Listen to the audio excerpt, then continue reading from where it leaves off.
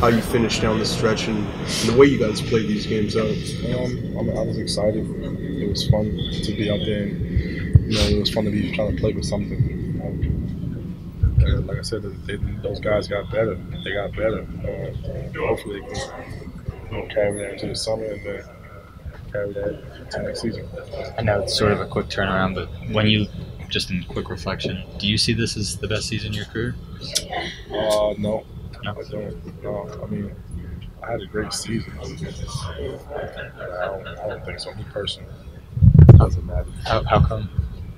Just I don't know. I don't think I shot the ball as well as I could have, especially what I did for the last couple of seasons. My percentages were higher than they were this season. So, I mean, I really did wish I could have shot a higher percentage. Based on what you said,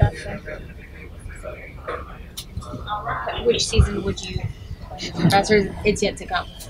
I have no idea. I mean, possibly. But my past 2 seasons were pretty good as well. Kemba, are you still predisposed to stay?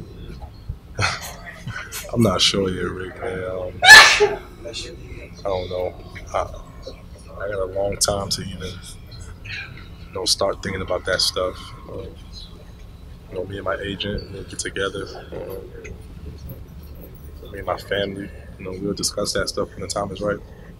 Is that something that you've totally compartmentalized this year? Something is that whole discussion and knowing you're going to have to deal with that one way or the other? Is that something you just sort of put out of mind this whole year? Yeah, I mean, I ain't that kind of person, to be thinking about stuff like that. I try to just go out there and play basketball and do what I love. The time will come. I did have a great season, and when the time comes, it comes. I've never been a free agent. I don't know what to expect. I just don't know. So, yeah, I mean, I'm just gonna wait until the time comes.